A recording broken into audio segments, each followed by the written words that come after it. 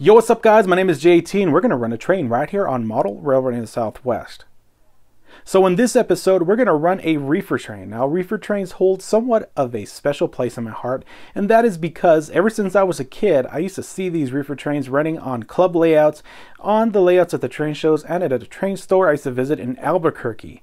Now, I've always loved reefer trains and I love unit trains in general, so now I've been able to build some nice reefer trains and some unit trains. The one that I've been building 3 years before this was a Union Pacific Fruit Express train. I have about 32 of those cars running with different various engines, and they look really good. You may have seen some of them in my old videos where I show you guys my big boy and my 844 and maybe some other engines that I put those in. Now I have been starting a new one, which is a Santa Fe reefer train, and I first started that about 2 weeks ago. So when I started that, we visited Colorado and it was a great time. I'll show you guys a little clip of a little steam engine that we found there in Cripple Creek, Colorado.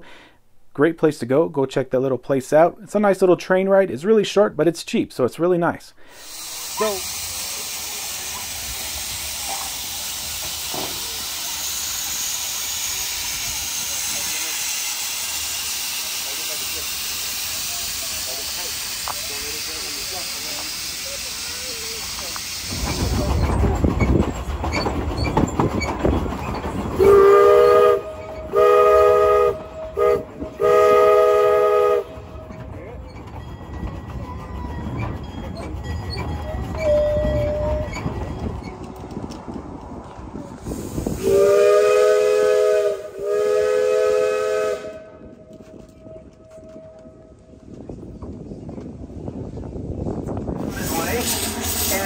down there and celebrate.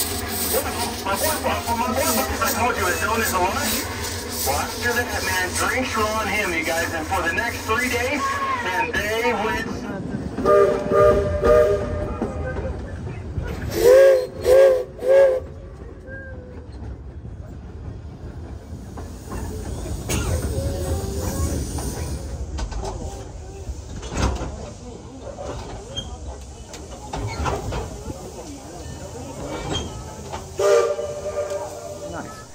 So I went to visit Roy's Trains, which is unfortunately going out of business.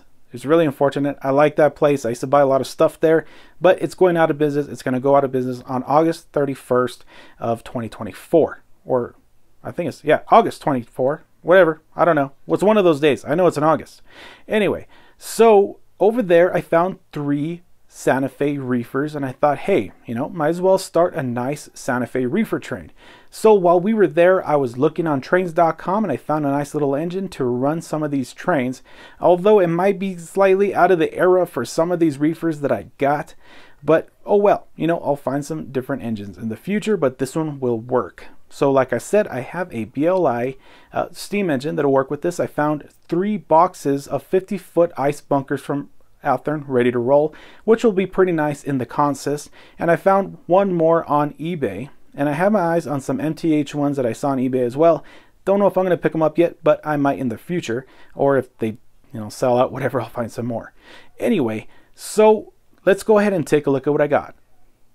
Alrighty guys, so check it out. This is what I have for now. I have a couple of cars on top of the layout, but first off, the Ready to roll 50-foot bunkers.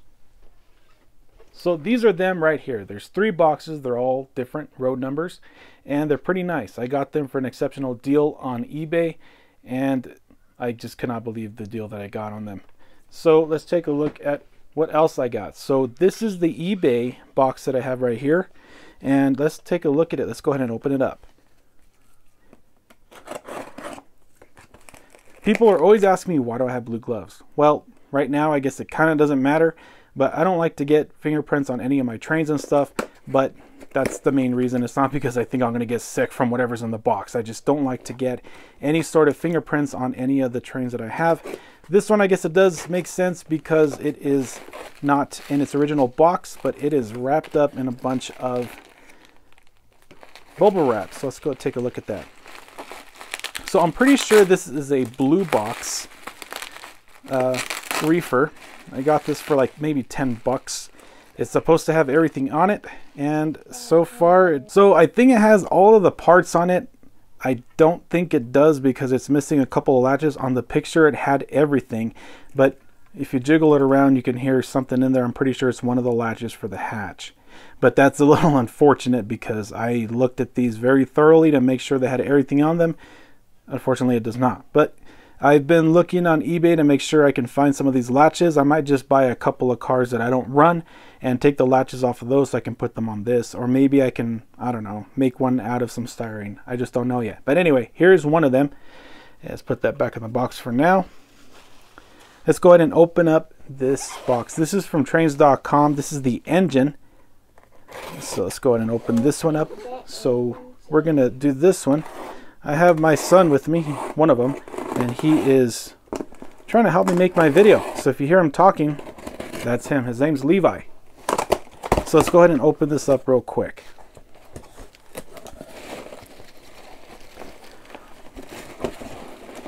So here it is. This is a Broadway Limited Paragon 4 ATSF 282, and this is number 4018. This has the road pilot because I didn't want the I guess it's the switcher pilot. I think I can't quite remember what it is. But let's go ahead and open this up.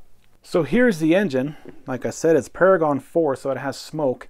That is one of my most favorite aspects about Broadway Limited, and they just have a really good build quality. But you know, a lot of people don't like smoke and they think that it's such a problem. Well, in my opinion, I like it. That's one of my favorite things about running steam engines is the smoke. So here's the engine right here, and I'll give you guys a much better look later when it's on the layout, but there it is. So let's go ahead and put this all on the layout and see how it looks. Okay, so here's the engine, and it's a pretty nice looking engine.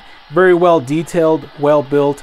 It's a little on the light side, but you know, it's not a very big engine, so what do you get? I think this is the smallest HO scale steam engine that I've ever bought from Broadway Limited or any other manufacturer. But let's take a look at the whistle. It sounds pretty nice.